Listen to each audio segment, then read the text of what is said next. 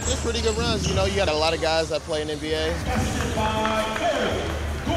A lot of college players and a couple guys that are going to be college players, and it's been good. The talent level's been good here, and been having a lot of fun. That's the best part about it. Fans being able to see some of the older guys play because, you know, they're overseas or playing NBA, so it's always good to play in front of fans.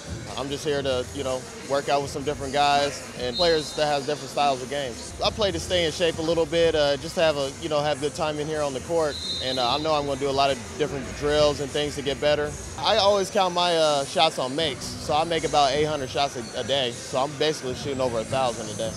During this point, I want to have a low post presence. I'm going to do a lot of posting.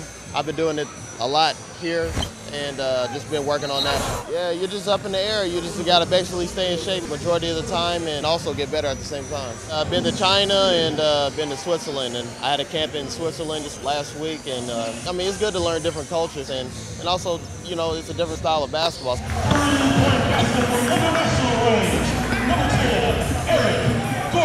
It's all about timing to me. It's all about getting in shape at the right time. So I'm starting to pick it up a little bit more now and see what happens. You know, you just never know what's going to happen in this lockout.